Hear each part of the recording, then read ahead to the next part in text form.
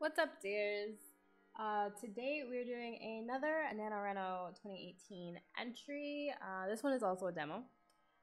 It is the Garden of Sinners. It is a otome style visual novel, I think, and let's jump into it. This winter hasn't been much cold so far, but tonight is freezingly cold. Hello? There are several reasons for it. The first one is time.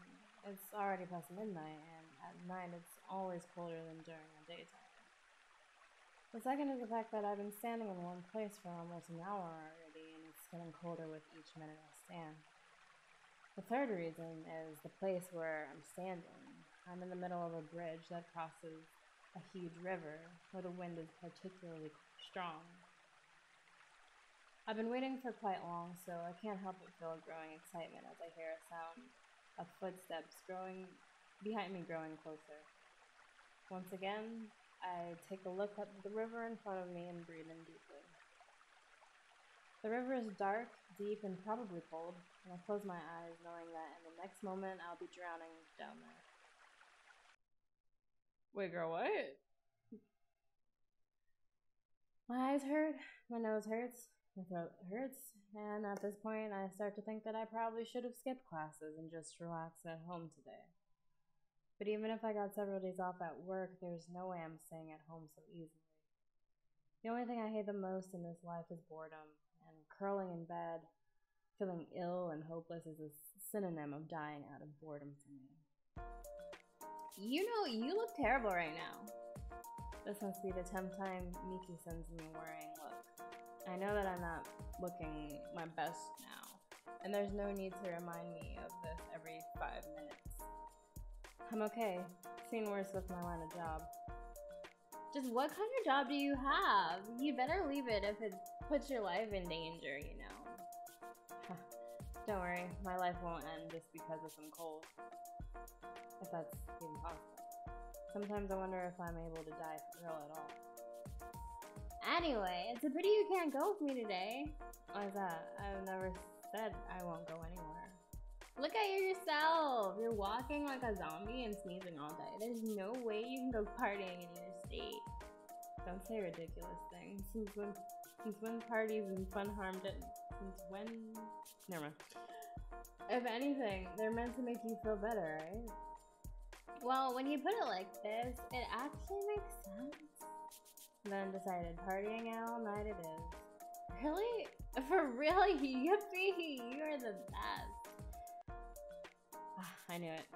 Miki actually hoped I'll volunteer to go with her from the very beginning she started this conversation. She's really simple, carefree, a bit stupid, and easy to read. But that's why she is my best friend in the first place. Because she's stupid and easy to read? We had several classes together on our first year of study, and she approached me during one of them, saying she likes my style and wondering if we can go shopping together sometime. I could never do that. Just walk up, hey! Oh my gosh, your outfit's so cute! Let's go shopping! I couldn't do that. Nope. Apparently, we frequented the same store and liked the same brands, and those were the only things that we shared. Well, maybe besides the fact that we both like to party hard. Let's go shopping for new outfits first. I don't want to show up in a fancy place like MP6 in the same outfits twice. Wow, how did you know I wanted to go there? As I've said, Miki is easy to read, also very predictable. She frequents the same places and there are very few of them. Not like we have better places to go to in the city though. Oh, I had no idea, just wanted to suggest we go there myself. Whoa, it should be what they call the best friends telepathy. No, it isn't. Besides, I don't believe such things exist at all. But it's fun to watch her taking my words so seriously, so I guess I'll just play along. As soon as our classes are over, Miki and I head straight to the shop. It's located not so far from our university, so we decided to go there by foot. On our way there, I'm attacked by Miki's incomprehensible babbling about some trivial matters. I occasionally add yeah and right here and there, just to pretend that I'm listening, but actually have no idea what she's talking about. It's so tiresome, I'm already regretting we didn't take a taxi. Finally, we arrive at our place of destination after about 15 minutes, but somehow it feels like several hours. Thankfully, Miki stops talking as soon as the familiar building comes in sight. Meow, please. Kittens only. Creepy kitten. What the heck? Okay. This is the famous creepy kitten streetwear shop, the place where only the most popular brands are gathered and all stylish people of Isekai City. Wait, Isekai. Isn't that like another world? City frequent. Every customer here is called a kitten and treated as such from the very moment he opens the door. But you have to prove you're truly a kitten first. I put my hand on the door, right where the silhouette of a paw is drawn, and take a poke. Meow. People. That's what you gotta do to get in the store? I mean, I would do it because I'm a cat person, but that's freaking weird. People passing by cast strange glances in my direction. I don't blame them, but I don't give a damn. They are not very interesting for me to care. You know, you didn't have to make a cat pose while saying that. It registers on my sounds anyway. Yeah, but it's more fun if I do it this way.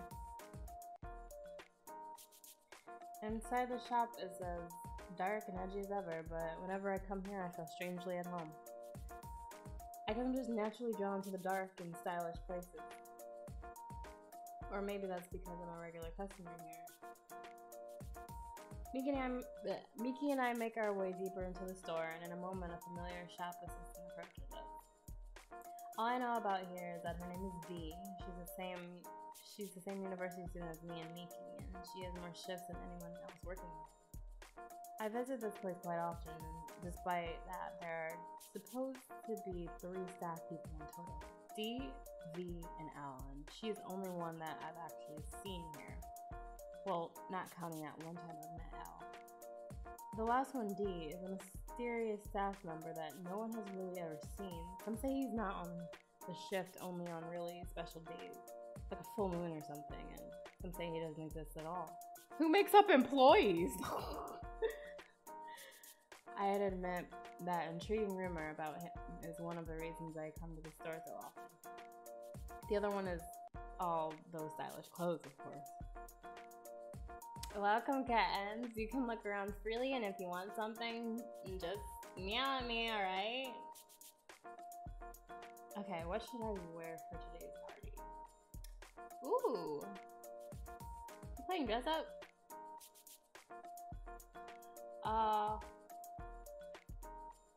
They're all kind of cute. I like the first 2 better. Oh man. Yeah, these 2 are super cute. I like this one. Afterwards, we grabbed something to eat in a convenience store nearby and head straight to the club. Miki said something about meeting with her friends, so we decided to come a little bit early before the party starts. I'm so happy you can go with me today. Actually, I wanted to introduce you to someone for a while. They're twins and super cute, and they're performing today. I mean, they're DJs, so it's cool. You'll get to meet them at least. Oh, I forgot to say, they are ones of my girls. They are ones of me. Oh, I get it. She wants me to meet some girls from her gang. That's the meaning she puts behind mine. I'm confused. With that look of hers, it's hard to believe she's actually a leader of a gang. Wait, what? And quite big at that. It's pretty impressive, even if all of them are girls. I wonder how she pulls that off with that brain of hers. But maybe leadership is just one of her natural talents. As we enter the club, we are instantly greeted by 2 energetic girls with pink twin tails. I must admit, I've expected something like this. Miki never hangs out with ordinary-looking people. To say even more, all of her friends are kind of weirdos. Myself included, of course. Hi, Miki. Who is this kitty with you? Oh man, this is gonna be, wait. This is gonna be a little hard. They kind of look the same. Hey there, that's my friend I've told you about before. Remember the cool girl from my university? Didn't know she was talking about me with her friends from the gang, but I don't really mind as long as she's crazy. I smile and raise my hand in a gesture of recognition. I see! Your friend really seems like a cool person. Nice to meet you. I'm Ichi. Nice to meet you, Hiko. Also known as DJ's duo, Ichigo. Oh, yeah. Ichigo. Huh. Oh. It seems like their family likes strawberries, or numbers 1 and 5. I think that it's likely the first option. Never mind the reason, their names are actually pretty convenient. At least for me, I'm not particularly good at remembering names, but it's hard to forget a ridiculous combo like that. They even have badges of appropriate numbers, making it difficult to mix them up. Nice to meet you. I'm Mary. Oh, even your name is cute. Kind of like a fairy tale heroine's name. The smaller girl stares at me with her sparkling eyes so intensely. I'm starting to have goosebumps. Now I see why Miki is the leader. If girls in the gang weren't this stupid, Miki wouldn't stand a chance. Girl, you would tell everybody. Wouldn't stand a chance of becoming one. I look around the club. Normally it should be empty at this early hour, but there's an unusually big crowd of girls in the corner. I see it's pretty crowded in here, despite the party hasn't started yet. Oh, that's because of that designer, you know, the one behind that popular streetwear brand, Delio? Ah, I know, it's so cool. I even own several things from that brand myself. Wasn't that only a men's brand? Anyway, he frequents this place, at least since last month. It seems, I feel like I changed her voice already. I don't freaking know what the It seems somehow his fans have heard of it, and now it's always crowded in here at this hour. I don't understand what all of those girls find in him now. But he's so handsome. I would never fight with other girls for 1 or 2 pretty faces. He's also rich and successful. There's still not a reason to fight among girls. Moreover, he's talented and says, stop fantasizing about men that aren't yours.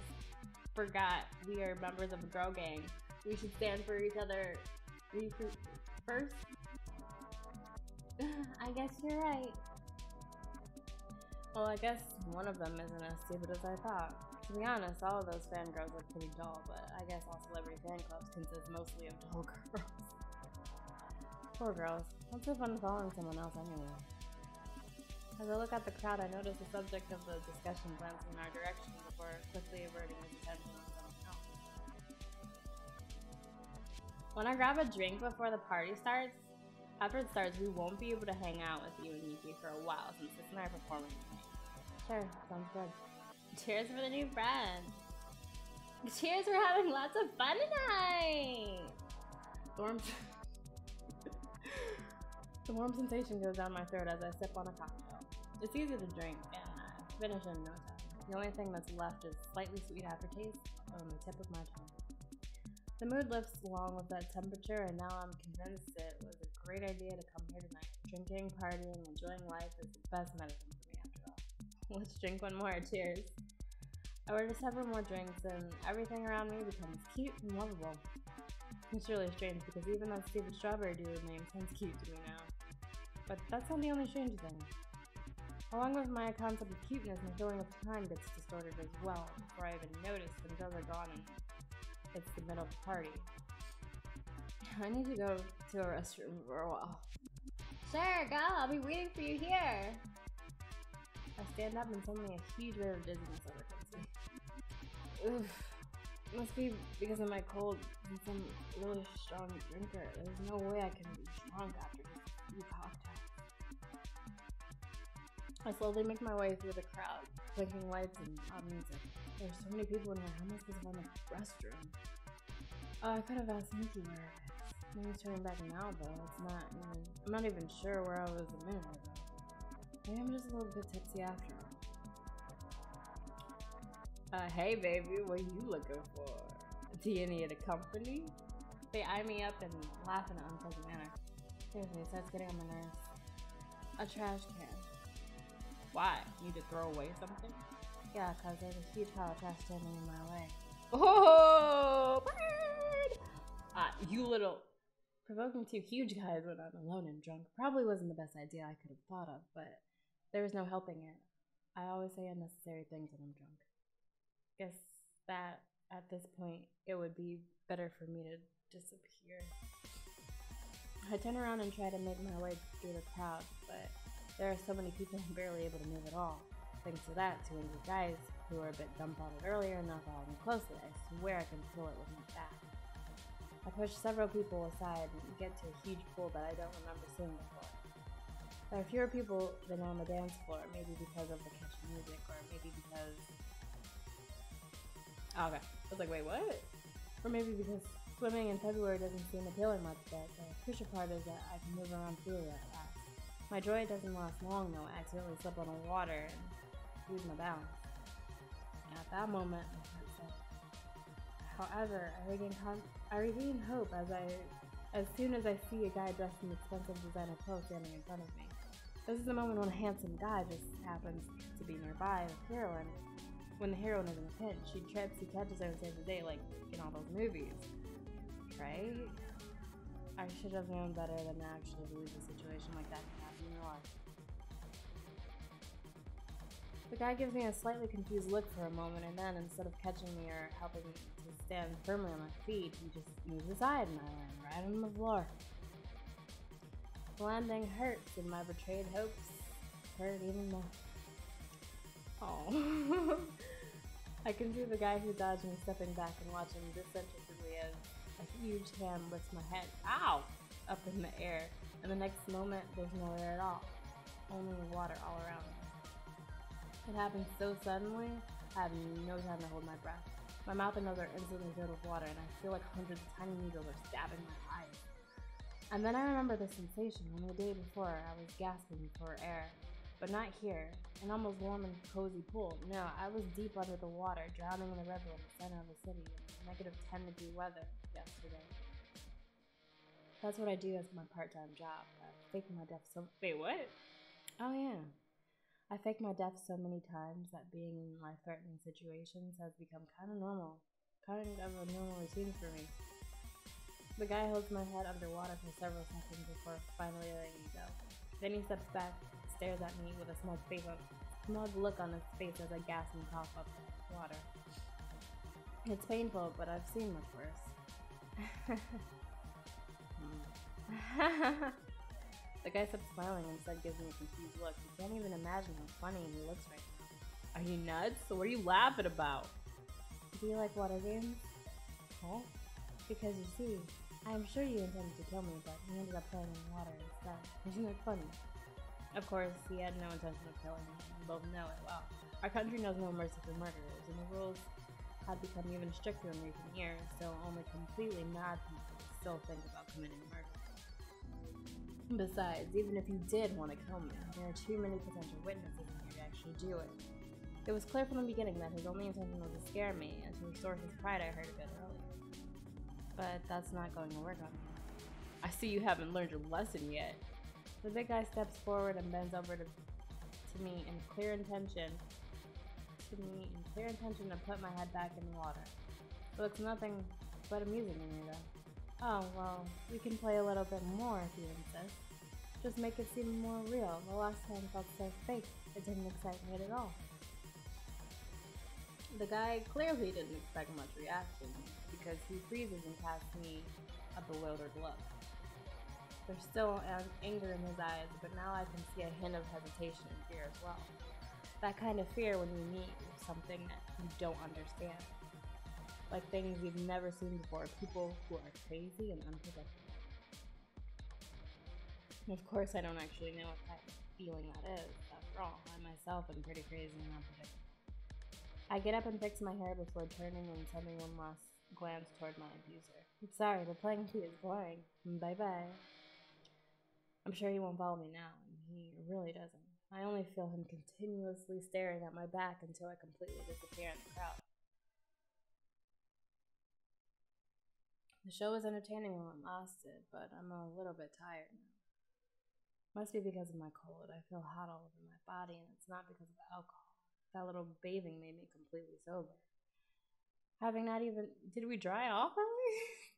Having not even said goodbye to Miki, I go outside and catch the first taxi I see, but I have no opportunity to get inside. When I approach it, someone suddenly grabs my hand and drags in the opposite direction. Get in the car before you catch a cold. Too late, I already have a cold, I wanted to say, but didn't have time as my kidnapper pushed me into a seat, closed the door behind me, and went to the driver's seat himself. I wasn't going to your place tonight, Leon. Well, now you are. Even though I want to complain, I know it's meaningless. Leon and I are similar in too many ways, and the situation is one example of the selfish things I usually do. Instead, I focus my attention on the road. I like the city at this hour, especially when I'm riding in the car. All those lights shine brighter than ever, and all of them are gone before I even notice. Leon must have read my mood since he doesn't initiate a conversation. After 20 minutes of silence, I arrive at Leon's mansion. You better own a mansion. It's huge, but I've grown so used to it by now that I remember every corner and detail of this place. Without waiting for an invitation, I make my way inside and take a sit on a sofa in the living room.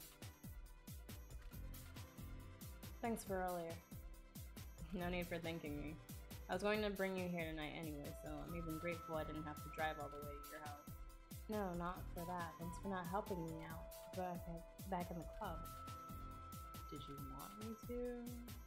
Quite the opposite. It would be a disaster if people got to know about our relationship, especially through a situation like that. Well, I had no doubt you can perfectly handle the situation yourself. You little psycho. Leon pours me a glass of wine and sits on the sofa next to me. She don't need no more alcohol.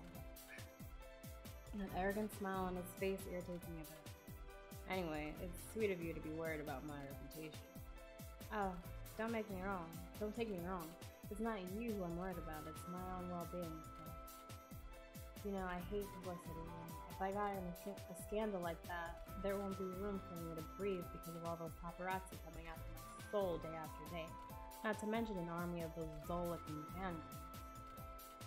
They'll probably want to kill me if they find out what kind of thing it is. I kind of want them to find out. Hope that will make them leave me alone for a week or two while they are busy crying their eyes out and plotting their revenge against you. I'm glad to know that you're still the same asshole you were 10 years ago. Cheers for that. Leon ignores my sarcasm and drinks slowly on his own. You look a bit sick though. Did you catch a cold today after all? Actually, it was yesterday. I had a nice long swim in the river after. Let me see. You seem serious. Wait, I'll call a doctor. I grabbed the hand that touched my forehead a moment ago to stop bleeding. Did you hear the train? You went honk? I grabbed the hand that touched my forehead a moment ago to stop Leon from going. What's wrong with you? You sounded worried for a moment there. Don't tell me you're really falling for me. I am worried. You're the only sister of my best friend after all. You'd kill me if something bad were to happen to me. Oh? I'm pretty sure my brother has never bothered you. After all, you weren't concerned about him when you started meeting behind his back. He'll kill you for sure, though. But that will be when he'll find out you've stolen his cute little sister from him. I'd say she's not as cute as she is devilish, though. Leon comes closer as he smiles and puts his hand on the sofa right behind my back. My heart starts speeding faster as I close my eyes and feel his heartbeat has the same rhythm as mine, almost like we two are in love. But wait, she's sick. You won't catch a cold. When I wake up in the morning, Leon is nowhere to be seen. Probably already went to work. I suppose. Ah, crap. Page. Wait, I know it. Page up. Okay. I suppose not too much time has passed since then. I found a tasty-looking breakfast that is still warm in the kitchen. There was also a small note with a single sentence written on it. I hope you liked my present. Even though I don't have much time to eat, there's no way I can ignore it. It looks and smells too good to just leave behind. I guess nothing bad will happen if I come a little bit late today. Food this good should be enjoyed properly, I say to myself, so I pour a glass of red wine. Girl, why would we drink it in the morning too? That Leon was so kind to choose for me beforehand. Put the juicy steak in it. You know what? I like steak. I like steak and eggs. I would eat that for breakfast. There better be eggs with this. In the small pieces, and then chew it bit by bit while sipping the wine. While I'm enjoying this exquisite breakfast, I'm once again reminded why I started dating him in the first place. I value people who have a good taste, and Leon has an excellent taste not only in clothes but also in alcohol. The wine complements the meat perfectly. What a wonderful way to start a day. I need to fix my hair, put on makeup, and I'm ready to go. There's a huge mirror in the living room that I like to use when I'm at Leon's house, so I head there with all my things. I put on foundation, mascara, a pink lipstick, brush my hair, and only then notice something shiny in my things. Oh, so this is what Leon meant under the present. I take a closer look. I take a closer look at a necklace that Leon gave me. The necklace itself is simple and doesn't catch my attention. However, the pendant on it is different. There's some kind of precious gemstone in the pendant that has a pretty blue color, and I don't know much about gems, so I can't really tell what it is. I think I have a nice idea how this can be used. Done. Now that I'm ready, I better hurry up to university before lessons are over. To be continued. Okay, yep. So that was the demo for the Garden of Sinners. It seems like an interesting concept. Like her job is to fake her own death. I'd like to get like more into that and stuff. 'Cause that sounds very interesting. Okay. Well, thank you so much for watching, dears. If it so pleases you, please like, comment, and subscribe. And I will see you again next time. Most likely in my giveaway announcement video. Yay! Okay, see you later, my dears. Bye bye.